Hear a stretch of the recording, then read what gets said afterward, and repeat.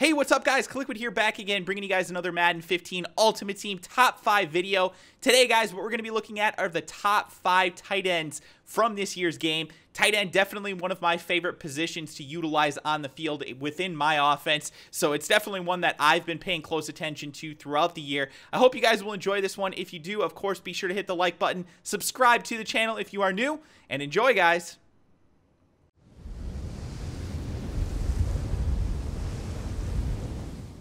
The first card on this list today, guys, number 5, and that is, of course, Jimmy Graham. This is the NFL Movers card. Now, this is actually a duplicate attribute-wise to the Positional Hero set, which actually included a New Orleans Saints card, obviously. Very similar player art. Obviously, he's actually wearing, in that picture, a Saints helmet, but Jimmy Graham moving over to the Seahawks, they did decide to give him a Seahawks card as well. Made a lot of sense, but look at some of these attributes, guys. 91 speed. Jimmy Graham, obviously, one of the biggest tight ends in the league as well. 6'7" listed on this card. 96 excel to go along with that 91 speed, so he is definitely a big playmaker, particularly in the red zone. He has decent strength at an 84, not super overpowering, but decent enough. 100 catching. That is always nice to see. You know, you wouldn't expect anything less from Jimmy Graham with 97 jumping as well. I mean, 6'7" with 97 jumping. You can make a case that this is the best face catching card in Madden 15 Ultimate Team. It is an absolute beast for that type of gameplay, if that's something that you like to do. He also has decent attributes with his hands on the ball, which is, of course, the stiff arm attribute at 97, decent spin move, juke move, all of those types of things. He has an okay run blocking attribute as well. Not really anything great, but still, overall, this card is very, very, very good. It doesn't have the high-end over 100 attributes that some of the other cards on this list do, but it's still very, very good. And like I said, with that 6'7", the high jumping attributes, and the speed, he is definitely a beastly card, and certainly worth being one of the top tight ends from Madden 15 Ultimate Team.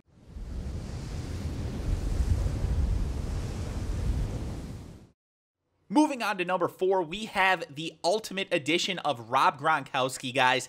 Yeah, obviously Gronkowski had a monster season this year. It was a little bit surprising to me to actually see him listed as an Ultimate Team item. But hey, I mean, for a guy that's performed the way that he has when he's been healthy, it's really hard to argue it. This guy is an absolute beast, and they made him a beast in this game as well. 6'6", 92 strength, 93 speed, 99 acceleration, amazing catching attributes as well. And one of the more surprising things is that his run blocking is actually pretty decent as well. He has 80 run blocking, and just overall, he seems to be just a great tight end, especially when you consider the fact that you add that 92 strength onto the run blocking.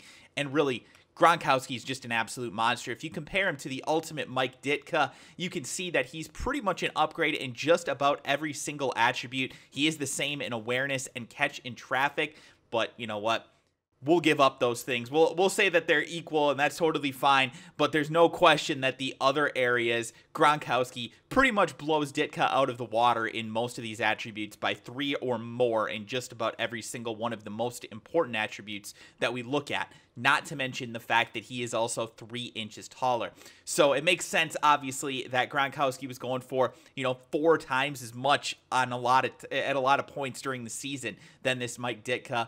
And yeah, he is definitely good enough to be a top 5 tight end in Madden 15 Ultimate Team, checking in again at number 4.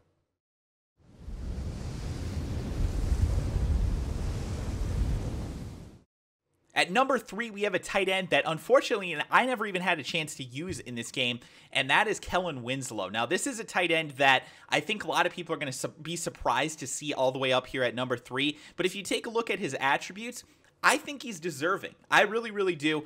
You know, he's pretty much a beast in just about everything. The only real area where I don't really like him is if you go down here and take a look at his run blocking. It is only a 72. That's pretty mediocre. You have to admit that. His strength also is only an 88. So he's not the best run blocker, but at the same time, that's not really what I look for in my tight end, to be honest with you, especially not in Madden 15.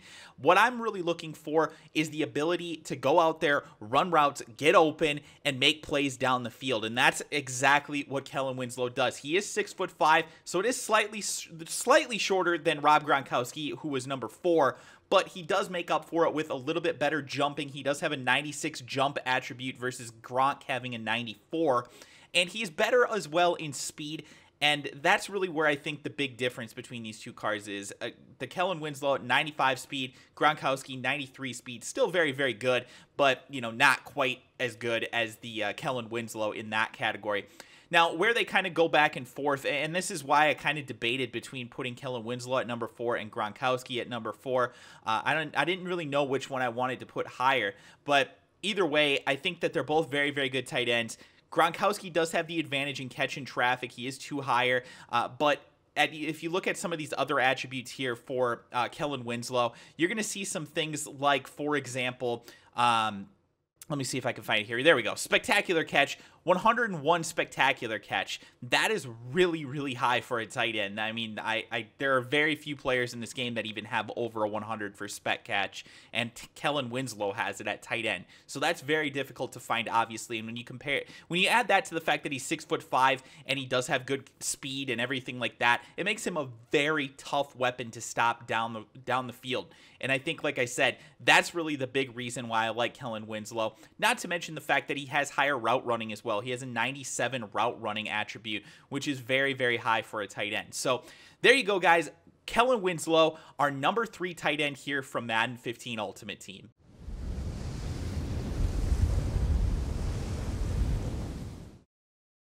At number 2, we have Antonio Gates, who it's hard to argue that he deserved an Ultimate Team item. He isn't retired yet, so my personal opinion is that none of the people who are currently playing should have Ultimate Team items.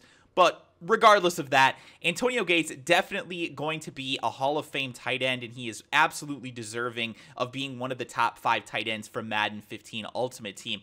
99 overall. Look at that beautiful helmet and that beautiful jersey. You gotta love the way that this card looks, in addition to how it plays as well. Go back here and take a look at some of these attributes here. He does kind of have the same type of problem that Kellen Winslow did in terms of him having lower strength and lower run blocking, but the speed, the acceleration, the catching, all of those types of things, not to mention some of these run after the catch attributes that he possesses, made him the number 2 tight end on this list. If you look at this, 93 stiff arm, 92 spin move, 95 juke move. Yeah, if you get him into the open field at all, Antonio Gates is just about as good as most of the running backs in this game. So yeah, he is definitely a beast down the field as well. He's got great spectacular catching at a 98, 102 catch in traffic. So if you throw up a fade route into the end zone to Antonio Gates, he is pretty much always going to come down with it. He is 6'4", so he's a little bit shorter than some of the other guys that we have on this list, but he is still absolutely tall enough to go up there and grab the ball. Great route running as well with a 91 and a 96 release as well. So Antonio Gates, again, I'm not totally sold on any of the previous 3 between Gronkowski, Kellen Winslow, and Antonio Gates. I'm not 100% certain the one that I prefer between these. I think they're all very, very close, and if you look at the attributes, honestly, they're almost clones of one another in a lot of areas. But I just personally think that Antonio Gates, the speed, the acceleration, all of those types of things combined, and given the fact that he does have some better run after the catch attributes, that just gave him the slight edge for me over some of these other guys. But again, all 3 of the tight ends that we just listed, very, very good and very deserving of being in the top 5.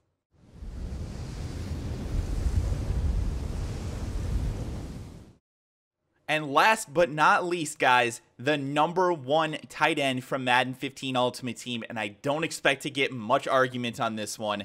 Yes, 24-hour Boss Edition Rob Gronkowski, an absolute freaking monster of a card, guys. This is the only tight end that I saw all year go for over 1 million coins, and it's still going for well over 1 million coins on, I think, every console. So that is crazy if you think about it, because there are not very many cards that are still going for over 1 million coins, and for a tight end to be one of them, that just goes to show you just how dominant this card is.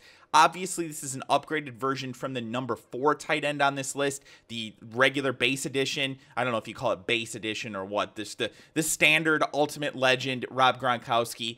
But yeah, this one is better in absolutely everything. Just compare him real quickly to my Mike Ditka, and it's not even close. 5 speed better, 5 awareness better, 8 strength better. He's 10 higher in run blocking. So this is a beast of a run blocker in addition to being the best player in going out for routes and getting open and just being a monster down the field. 101 catching, 100 release. If anybody ever tries to jam him, good luck. 97 route running, and then that 103 catch in traffic. Absolutely insane, guys. He even has good attributes after the catch. He's not as good as, like, I don't think he's as good as Antonio Gates after the catch or anything. But when you look at some of these other attributes, it is just so asinine. This card is so damn OP, and I guess that makes sense as to why it's going for over 1 million coins still. 98 spec catch, 99 stamina. Just everything is really good on it. And what's funny is that even the injury attribute on it is 94. A lot of people talk about how Gronk gets injured way too often. Well, this card doesn't really get injured very often, so that's always nice to see. But yeah, obviously, Rob Gronkowski, the boss edition, is deserving of being the number 1 tight end in this game. So hopefully you guys enjoyed this video. If you did, of course, please be sure to do me a favor and drop a like on it. I will still be doing more of these throughout the rest of this Madden season, I guess as you call it, before Madden 16 comes out. So if you guys are enjoying these, again, please be sure to drop a like on the video and let me know what else you guys wanted to see a top 5 of from Madden 15. Because we're counting down the rest of this year. I mean, there's a lot of bad things in Madden 15, but there are also a lot of really good things from this year, and I think a lot of the cards that came out were a lot of fun, so I want to go back and kind of relive some of the best stuff that came out throughout the year and some of the best moments that happened as well. Maybe we'll talk about some of the best promos or, some of the best plays potentially from this year's game if you guys are interested in that. So leave some suggestions below if you guys would like to discuss some of those other things as well. And also, guys, let me know in the comments section below, who do you think were the best offensive linemen from this year's game? I know a lot of people are going to say all the Ultimate Legend or the Ultimate Team offensive line, and I don't know if I could really even disagree with that. Those are the guys that I had on my team. But I know a lot of people liked some of the positional hero cards or even just some of the other cards that were released throughout the year. So let me know, guys, if there are offensive linemen that you think were better than others. I want to know who the 5 best offensive linemen were from this year's game. Doesn't have to be 1 for each position. It can be 5 left tackles if it needs to be or whatever. I just want to know, who do you guys think are the best offensive linemen from Madden 15? Leave that in the comments section below. Thanks again, guys. Thanks for watching the video, and I will talk to you guys again soon.